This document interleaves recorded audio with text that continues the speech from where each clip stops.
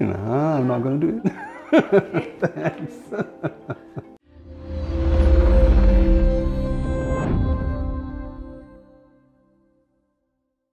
Like any establishment institution in Singapore, IPS, I think, can't be expected to be the master of its own destiny. It's a reflection of its times, of its environment.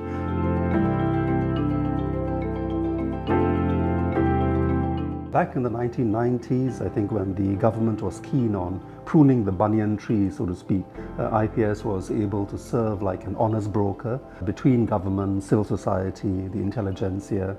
In the 2010s though, perhaps because the government feels there's already an excess of criticism, IPS has, I think, accordingly stayed away from controversy or research and activities that could be seen to add fuel to the fire. So in that sense, I suppose IPS can be regarded as a barometer of the government's comfort level with alternative views. And at present, unfortunately, those comfort levels aren't particularly high.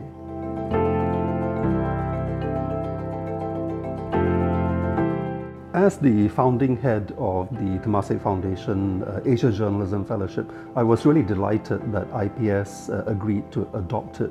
The marvelous program that I think has made many friends for Singapore, as well as providing life-changing opportunities for journalists in the region.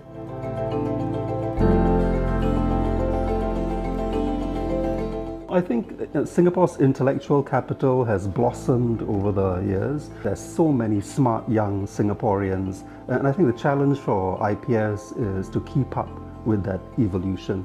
I think this would mean going beyond activities that the government considers helpful or constructive in the eyes of the boomer-led establishment, and instead be much more nurturing of ideas, including controversial, so-called sensitive ideas bubbling up from the ground.